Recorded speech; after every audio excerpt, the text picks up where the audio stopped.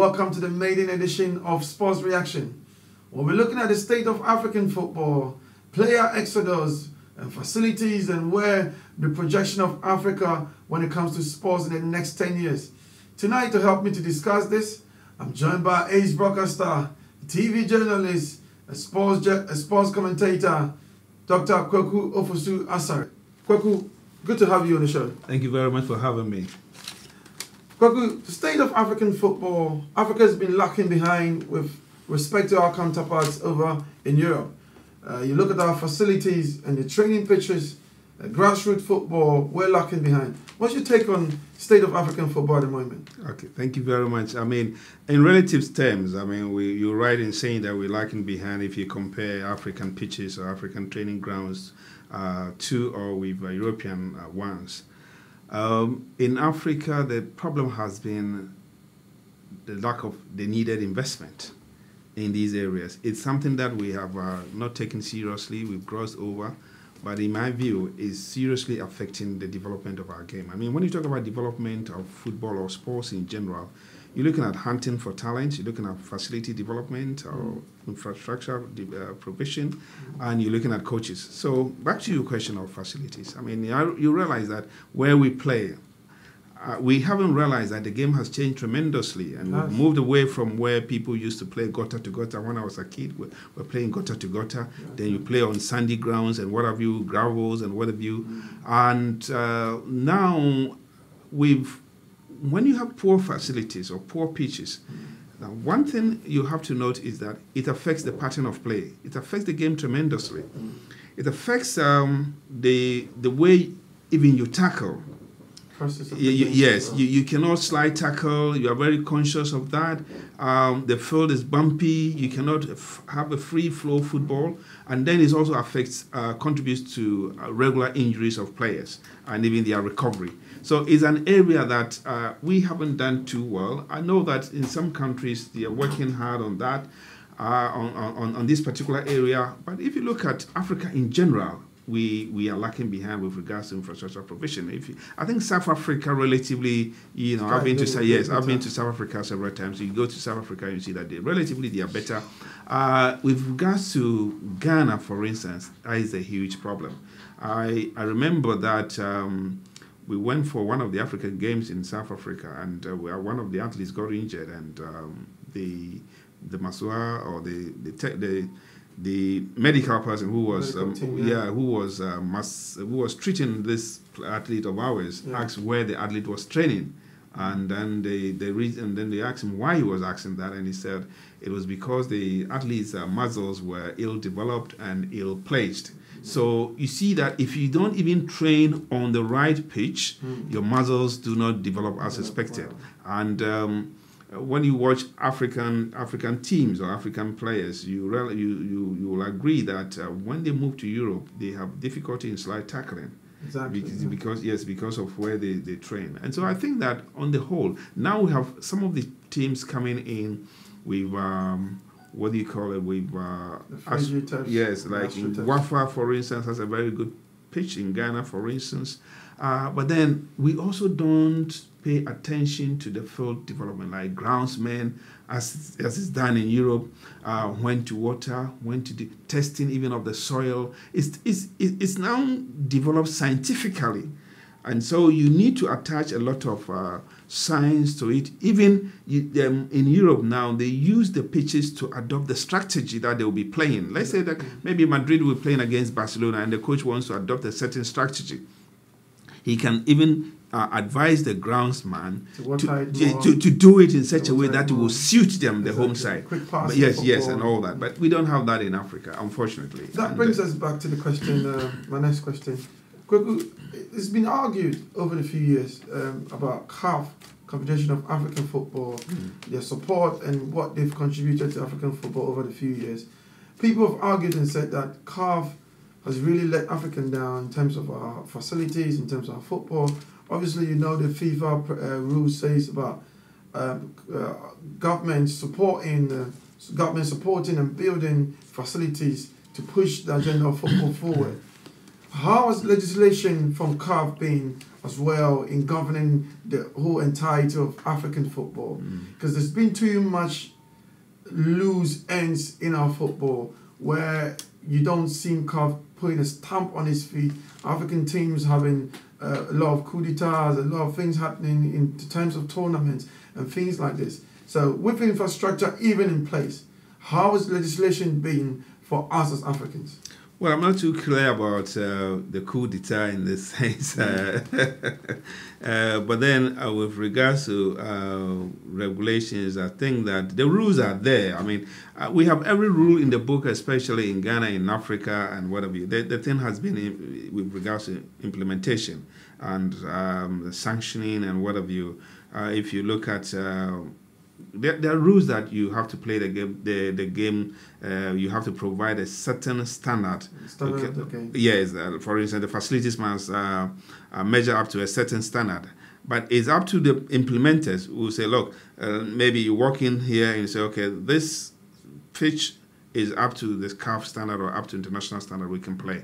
And therefore, I think that, well, CAF as a body has done well, but I think that there is more that they can do with regards to growing the game in Africa.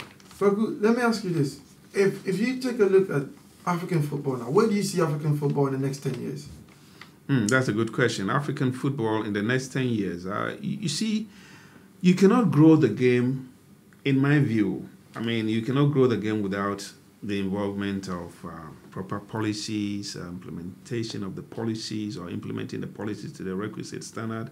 You cannot grow the game without corporate body investment or involvement, because when you talk about facilities, in some countries you have corporate bodies supporting with the implementation of the provision of some of these facilities.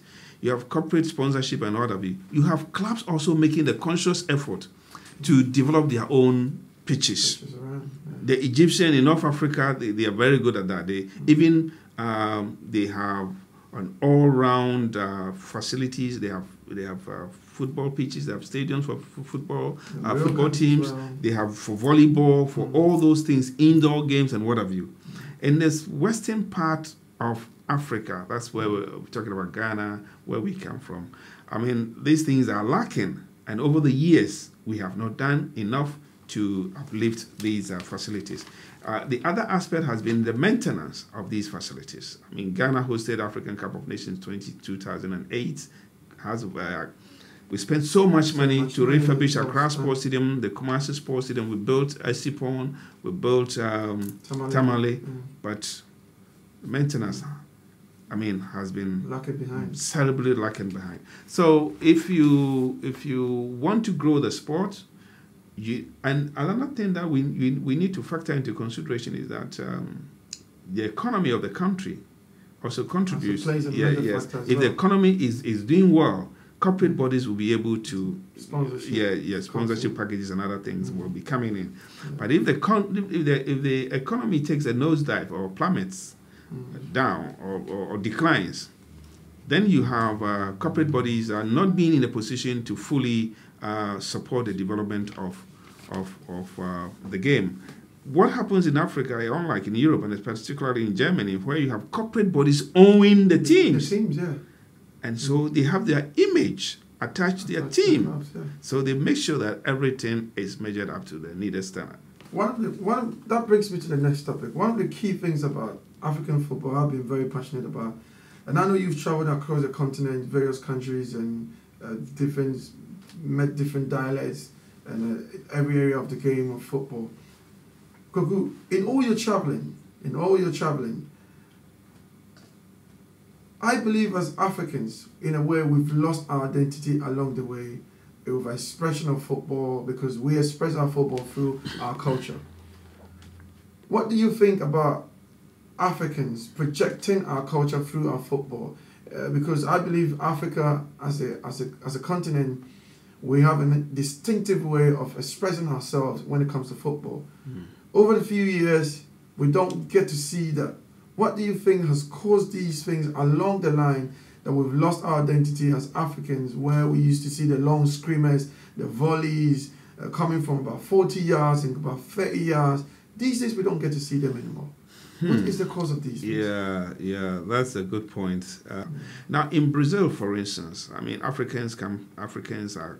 you can compare Africans to Brazilians or to Latin Americans. You see, they also are allowed to express themselves, and they have the skills and all that. Yes. But what has affected us is that we have not been able to improve upon the techniques of the game. So let's say you move to Europe and you're playing, say, for instance, in England, and you're not supposed to overexpress yourself on the ball. Exactly. Because let's say the team is moving forward, you need to string your passes quickly. You're not supposed to maybe dance around and all that. Be more tactical. Yes. So it's a tactical play. When you lose the ball, how do you position yourself? How do you recover?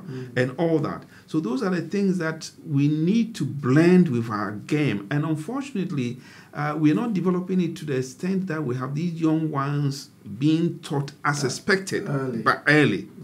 Okay, and then when we also come to Europe, it takes us too long a time to adapt. The Brazilians are able to adapt quickly because over there's a national policy, there's a conscious effort which takes them through. Yes. So as they grow in, so they acquire the skills, and they develop very. In Ghana or in Africa, mostly it's left with philanthropies or people who have the passion for the game. You have an individual who is training them at the coast level, yes, and all that, yes. So, but I think that what would let us take the game forward and to get us have our identity, as you're saying, is that we need to inculcate in them right from the beginning, and we need to have a national policy, a system or national system that they will play throughout. Okay, we play it at the course level or the academy level, at the league level. So if you are handling maybe Houseburg or Kotoko, or you're handling the national team, you only have to tinker with a few tactics. But the basics, yes, you should cut through. So when you pick a ball, for instance, you can tell that, this is a Ghanaian, this is an African. When a Latin American or Brazilian picks the ball, you can say that this is a Brazilian. When a Brazilian is standing behind a free kick and he curves it, you know that this is a Brazilian. Okay, so by that they've been able to stamp their identity on the game. If you take even in music, for instance, entertainment, look, we have lost it. Our musicians are just copying, they're imitating, and the lyrics are gone and all that. Yes, okay. Look at the Jamaicans; they haven't lost their reggae. When he's playing, you know that this is a Jamaican. This is coming from Jamaica. This is the root reggae. It's coming from. Look at Jamaica, for instance. You mentioned Jamaica. That brings to mind. Look at Jamaica has made a conscious effort to develop sports. Athletics, for instance. They've made conscious efforts to develop it. Yes, and, Asafo Powell and Johan Blake and others. And the ladies. Yeah. And you see, it's shot Jamaica to a certain level. I took the trouble to look at how they've come, what they did, and you see that it runs through the educational system. Consistently. You see, so it was a national policy to take athletics or sports to a certain level. That brings me to the next question, where grassroots football, a major problem across the continent of Africa, especially in a continent where our first love has always been football. You look at a country like Ghana, where probably about young men of 12 years, 10 years, 7 years, almost everyone plays football. But how many academies do we have back home in Ghana? How many people are ready to express themselves through academy and be felt as well? It's always been that thin line between education and playing football. So what I want to find out tonight from you, that what do we do as Ghanaians, especially when it comes to grassroots football? Because we're losing a massive ground hold in our football from the tender age. So what do we do as Ghanaians? What do we invest back into grassroots football? Do we build more academies? What's the way forward for us as Ghanaians? A young man, a young boy coming up, or a young girl coming up, for that matter. That's another interesting question. I mean, if you look at the Ghanaian system or football system, for instance, you realize that there is serious problem. There are two schools of thought about the academy and the coach. Okay, whether we have moved away from the coach system and we are having the academy and we are not faring too well or not. Now, what you have to also take into consideration is that who are those running the academy? What is the objective of the academy? Do we have a policy guideline for the academy? Are those the coaches? How trained are they? What is their level? Are they still doing the old course? What are they doing? Yes, or doing things. Or we have coaches that have been trained, have been to a certain level that they they can train these boys as expected. Now that's one point, because I don't think we do have people who have been I don't think we do. And the few we do have as well. Funny thing, the few we do have, they come in, train these boys, and sell them back to Europe. Yes, you see, so it's like a conveyor belt. Now the concern is that the investment they make, they're not thinking of how to let these boys improve and fit into the league system. They're interested in exporting them, yes, and then having a return on investment. Those who are a bit okay, some of the coaches, I think that we need to do more to train them. Now, the other aspect which is killing the game at the youth level is our educational system. Okay, I am of the strong belief that we need to review our educational system. Okay, our time, for instance, we spend about 7 years in secondary school. I'm not saying we should do that now. We have reduced it though. But if you go to maybe in Ghana, let me use Ghana for example. I mean, people spend only 2.5 years in the secondary school. Yeah. Where is the time for sports? Yeah. You go to most of these primary schools and what have you. Most of them don't have training grounds. They don't have playgrounds or even for kids. So we have lost it. No time to catch them young, to groom them, no time for these students these kids to train, to develop their talents and what have you. The system is saying that at the age of 2, the kids start going to school. They go there as early as maybe 5 o'clock, 6 o'clock. You have to hit the road with your child. Exactly. You drop your child there 4 o'clock or 5. You need to pick the traffic and what have you. But the point that what is of significance to me is the number of time, the years. I think we need to review, especially the high school. We need to review the 2.5 years. We need to even take it to, let's say 4 years, okay, minimum. So that, yes, so, and we need to factor into it physical education and yes, and the sporting activities and how to, tap the talents at that level. Most people were, at my time, were learning even how to play hockey at the secondary school. Yeah. They were learning to play so many things, table tennis at the secondary school. Yes. Now, everybody, if your child is in the secondary school or in the all that people are concerned about, you just have to pass and go to and get a good school and go to the university. That's all. Exactly. That's all. There used to be the Ghana Academicals as well, which was a base for the Ghana Black Stars, and Kojo had this great vision about Ghana developing and getting these young boys very young at the tender age where they were being groomed to be superstars. Now, the problem now over the years is diminished along the line where you don't get the academicals anymore. But that brings me back to the next topic that I want us to look into. These young boys that are coming out, our great footballers that are coming out, they're being governed by the GFA, the football associations, the various associations we have in Ghana, managing the leagues and various different boards. The coast football is it's very, very important to me when it comes to the coast football. You raise a massive point. Do we stick to the coast football or do we stick to the academy system where these young boys are being groomed in academies by the FA? Now, because we need a regulation body to take control over this. Now, what we've had in the past is, like you rightly said, we've had individuals who are managing these academies and then trying to siphon these boys money or whatever out of these boys and then make money out of them. But what we're trying to look at this moment, should it be a national policy? Because football's evolved now. We can't go back to the old ways where we used to play coast football. So I believe that maybe we can start, as an FA, we can start with an academy all over the nation, in different 10 regions or wherever city where football lovers are, and start grooming. What do you think about this idea? Well, I personally, I am a neurostructuralist. And that's a new phenomenon.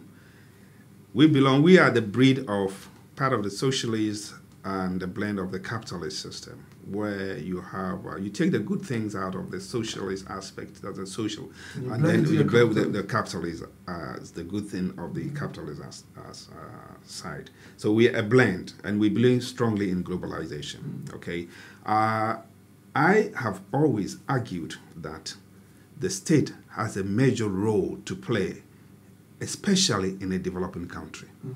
The state cannot shirk its role in developing some of these things, or in leading or laying the necessary infrastructure or guidelines for it to take off.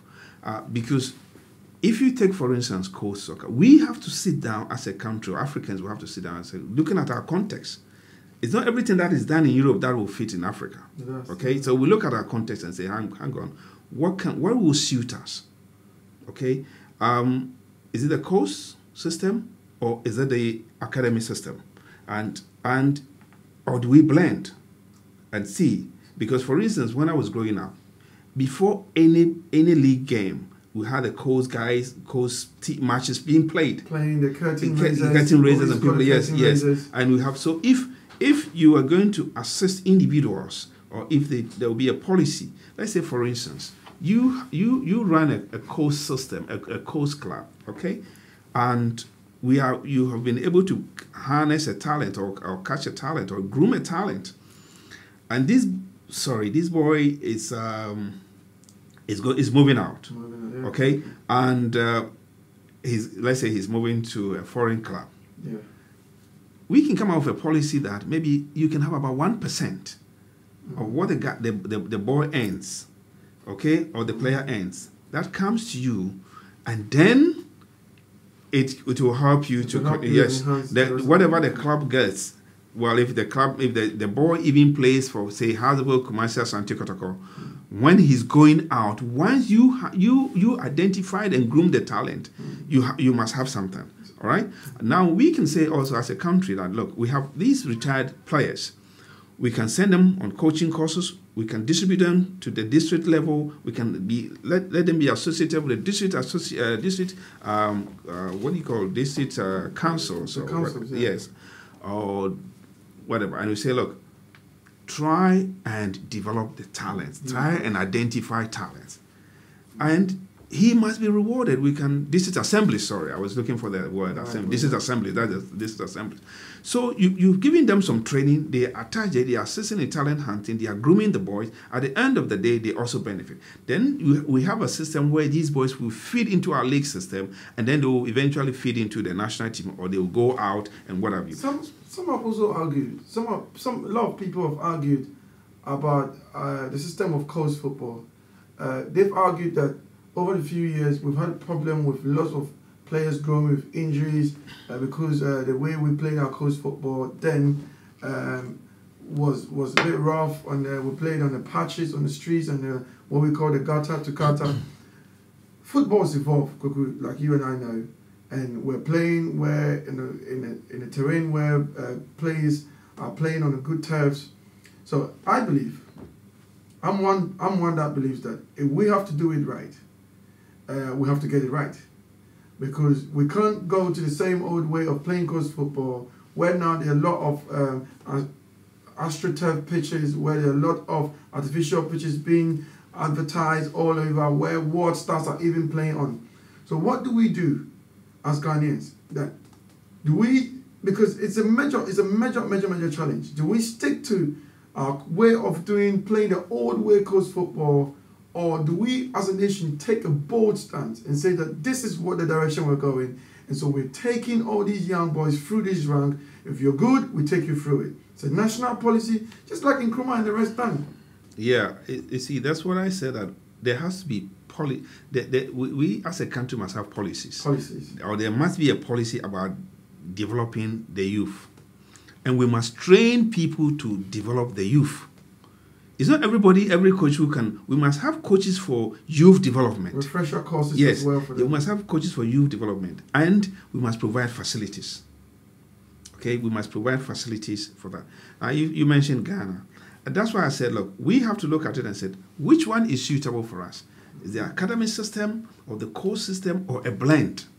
Because the child must go to school. Now, when you talk about the academy, they take the child away entirely. What they are doing now, is it in our interest? Is it furthering the country's interest? Or is just, it is not? It may be that a private person is doing it. Fine, there's nothing wrong with a private person doing it. But then, at the end of it, how beneficial is it to the nation as well? So we can come out with a policy and say, like, let's blend it and see how, even if individuals are doing it, we have a certain standard, we have certain facilities. Look at the district assembly level that was saying.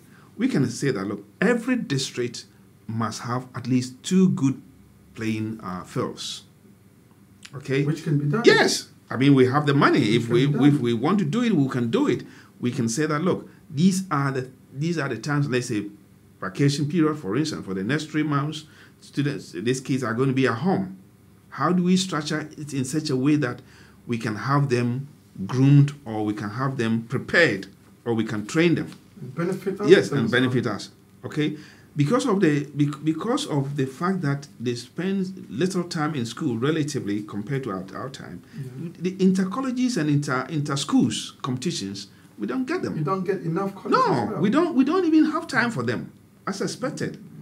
We don't have time because it's all academic. So we need to sit down. That's why I said we need to, as a country, I still think that as a country, we need to sit down to come out with policies about youth development, about how to tap talent, about how to grow talent, about how to they're moving out. You see? And when we come out with the policies, we have to ensure the implementation.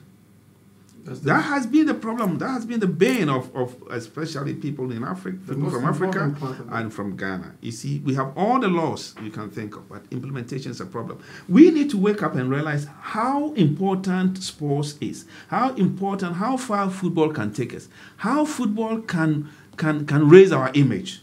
Now, when you talk about Usain Bolt, for instance, he's a working industry. Yes. He's a working industry. Yes. Okay?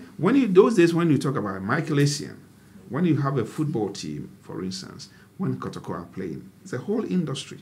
It was. Yes. Now we don't have a good tennis player. We won the Africa, we won gold. But how many people are being trained in terms of? We are all over focusing on football, but there are other areas like table tennis, lawn tennis, boxing, which we used to do well in athletics. We have yes.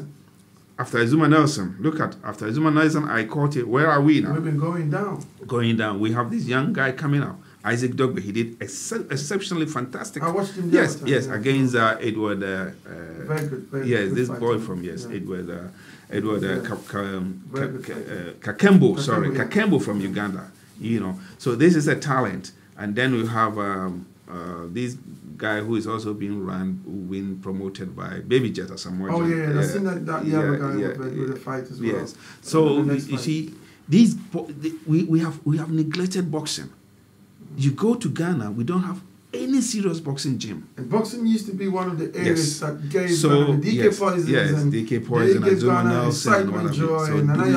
All these boxes. Because we don't have the facilities. We are not training these coaches. The coaches who are training these boys are doing it voluntarily. That brings me to our next point that I want us to look into. One of the major problems of Africa, and especially with Ghana, has always been the exodus of our sportsmen leaders. I think this area travels beyond football into other sporting areas. In some cases, we've had our athletes who are trying to naturalize for other countries because they can't get the right training facilities. What do you think that as Ghanaians, because we've always highlighted the problems, we've always seen what we need to do right, what we need to do to make everything work, but what do we need to do? What are the steps? What's the way forward for us as Ghanaians to really get us going? Because we're athletes now. We used to do the 100 jump, the triple jumps, the 100 jumps. We used to excel. Now there's so much exodus of footballers, of athletes, of boxers. The least thing they'll jump on the next train to Thailand. The least thing they'll jump on the next train to Finland. Where do we go as Ghanaians? What's the way forward? I think African leaders are letting all of us down. I think. Oh, you think it's a leadership? I think it's all about African leadership and not people not taking too much interest in sports and what have you, not investing as expected. And I'm being very honest with you, because if we invest as expected, and if we develop the games or the sporting disciplines as expected, these boys will not be leaving as you're talking about. They may leave though, but they leave maybe when they are matured and what have you. Some of them, they naturalize for other countries out of frustration. You know, they want equipment to train, they are not getting it. They are not being given their allowances, their bonuses and what have you. I mean, sometimes when you hear some of the stories, when they come back, when they tell you some of the things, to me, so embarrassing. Sometimes I bow down my head in shame, and you ask yourself, are we so poor that we cannot afford some of these things? It's so embarrassing. It's shameful to say the least. Yes, you know, go to Ghana now and go to the airwork training. I mean, if you can Google, you can check. You can Google down and look at the state of the airwork. Very appalling. Very, very, very appalling. When they were expanding, when they were refurbishing Accra Sports Stadium, some of us were strongly against the destruction of the tartan tracks. I mean, during Kufuor's era, people did not understand. That was where most of our athletes were training. Now they destroyed it and they took it to airwork, and it's in shambles. You train at the airwork park now, and you get in, you carry injuries. You know, it is nothing to write home about. And so when we don't provide the facilities and we don't support our athletes, then there's a problem. And then at the last All Africa Games, our, is it a pole vaulter? Yeah, pole vaulter. Yeah. Yes, he had to borrow, which was a shame, pole vault from the person that he was competing with. Yes. And this is about $500. Are you saying as a country we cannot afford all this? So the point is that these guys get so frustrated and they don't have a choice. They say, okay, let me naturalize maybe this country, I'll get better treatment and what have you. And that's the problem. Has politics dominated our sports? Politics and sports are two bedfellows. You cannot, they are inseparable. Okay? That's what I think. And that's what I strongly believe. Politics and sports are inseparable. They are two bedfellows. That is why Kwame Nkrumah used sports to unite Africa. He used the Black Stars. Exactly. You talk to the old Black Star players. Yeah. And Nkrumah's policy was, and he used the Black Stars to unite Africa. And when I was working for Ashanti Gold Coast, for instance, and we had the Ashanti Gold Coast Football Club, and we ruled, we almost won the African Cup. Yes, I was there. I watched the match, and you see, anytime that our team did well, production went up. Wherever we went outside the country, that was first thing that everybody would say, oh, Ash Gold, Ashanti Gold Coast, your team. Before you even start talking about business. Amazing. You see, so sports or football or athletics or boxing, whatever. Look at where Azuma Nelson took Ghana, the level he took us to. Greater heights. Yes. So it opens doors. What they can do, where they can take us to, politicians cannot take us to. Where they can, if you go to some of these places, I remember when we went to some places that they knew of those days Abedi Pele. They knew of Abedi Pele. They didn't even know about our head of state. You see, they didn't know the name of our head of state. They knew Pele. A friend went to, a Muslim friend of mine, he went to Saudi Arabia, and he said it was from Ghana. He said, Ghana. Oh, then one was raking. He said, so Asamoah Gyan. Exactly. You see the level they can take it. So I think as a country, you don't have to joke. They might look at Britain. When they were trying to revive their sports, they spent a lot of money, over $2 billion to invest. Massive. When you go to America, why are they dominating tennis and what have you? Okay, when you go, the courts are there, the balls are there. I'm not saying African countries are so rich they can afford all these things, but we're not so poor not to be in a position to afford all these things as well. We need us. And you see, when you invest in all these things, the good thing is that it wins these boys away from social vices. The youth, they are taken away from social vices. It creates jobs for them. They are able to, they move ahead, they climb up on the social ladder. They're able to provide for their families.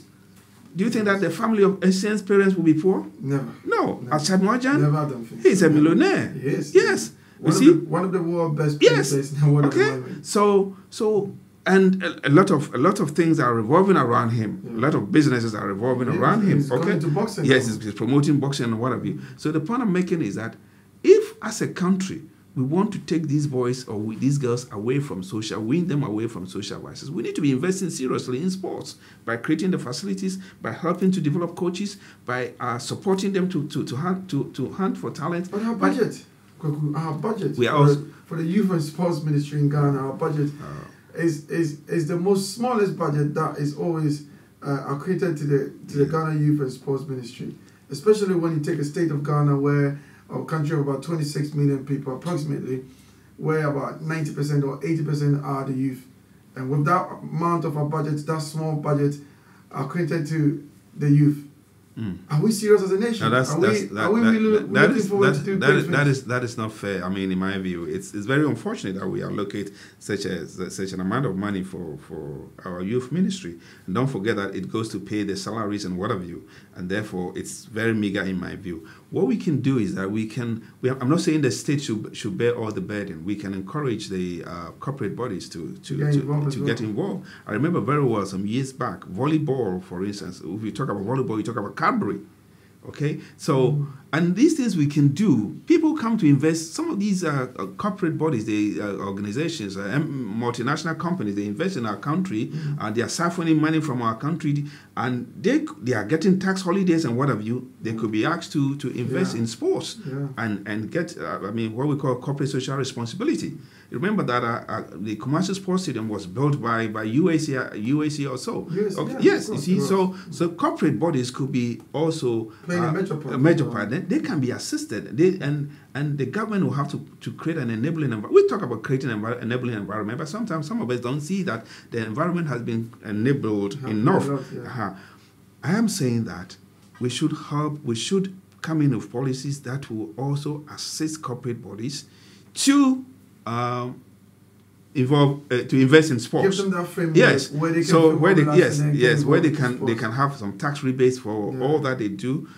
They say, like, if you take, for instance, the lesser discipline sports, table tennis, hockey, what have you, those who go in, give them some assistance, give them some tax rebates and what have you. They may be saying they're doing, but I don't think it's enough. But the other side of it too is that when the economy, as I said earlier, is also not going too well, corporate bodies don't get it. So it's a catch-22. But I don't think that as a country, as a nation, African countries are so broke that they cannot invest in sports as a sport. I think that we're not setting our priorities right. That's the problem. Where do you see Ghana sports? Not even football now. Where do you see Ghana sports in this 21st century? What is the picture? Because from what we're getting, the negativity around our sports, the negativity around our young men and women, the rate of crime and everything is risen so up high. And there's been a massive talk about we not investing so much in sports, like you just rightly said now.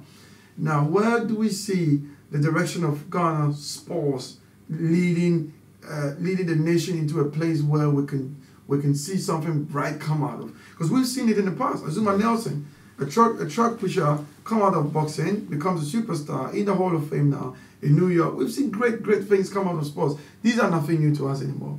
In the 21st century, things have changed, obviously. So where do we see ourselves as a nation? Sports leading us, especially with the youth of the nation being the most populated. Where do we see ourselves going for it, Kojo? Well, I need to also say passionate. Mr. Jan, I need to say that we haven't done too badly. Don't forget that we've been to the World Cup 3 times. 2006 I was with them in Germany, our maiden edition. Then they went to South Africa, and then we don't want to talk about Brazil. So I mean, look at the level we took Ghana to, even though the Brazil fiasco also brought us a bit of shame. But talking about where I foresee the nation in the area of sports, I think that we need to rethink. We need to go back to the drawing board. Africans, we talk too much in Ghana. Ghanaians, we talk too much and we do very little. Exactly. So we need to move away from that. We need to move away from talking too much and doing very little. I think that we need to I may be overstressing this point. Sometimes you don't only need money to get things done. It's just the policies. It's the policies, the planning, and the way you do things, and your setting your priorities. Okay, so if we sit down as a country, why was Nkrumah successful? You may say that at that time globalization wasn't as it is now, so people were not moving, players were not moving out so well, so he most of the time had them home base and they could train and do all that. But that was the period. Now our period, I mean, what about athletics? Alexander and others, where are they? Okay, well, how many athletes can we boast of now? Okay, we talk about boxing, we talk about table tennis, we talk about long tennis. Where are we? We've lost our hold. Everything. So hold. we said, hang on, what has gone wrong? Why are we lacking behind? What is the problem? Okay, we go to the drawing board, we come up with policies, we customize them to suit our environment, and we see how we can get things going. And we can say that, okay, for the next 5 years, we don't expect to win anything seriously. If we do that, that's a bonus. The next 10 years, exactly. Where do we want to be? And we need to, when we are planning, we need to dovetail the sports policies with the educational system. And quite frankly as well, the Asians have come out very, very strong now. Where was China in sports in the last 10 years? Where was Japan in sports in the last 10 years? And these guys now are dominating the world of sports. It was proper planning, proper government investment, proper policies, proper thinking, where do we want to go? And if we want to also develop the sports in Africa, in our part of the world, we need to look at our physical development. We need to look at dieting, okay, the food we eat. Very important. Yes, we need to be truthful and transparent with regards to the ages, competition, and what have you. Okay, so we need to do all these things and be honest with ourselves and do the proper thing and see where we're going. Our leaders and policymakers should be a bit selfless. These boys, they know what happens. So if they are playing and if they get, for instance, when they come to Europe and they go back to the national level and what have you, they know what transpires. They see the difference. They see the difference. So I am saying that we have huge potential in Africa. We have, especially in Ghana and almost all the other continent. The North Africans are streets ahead of us.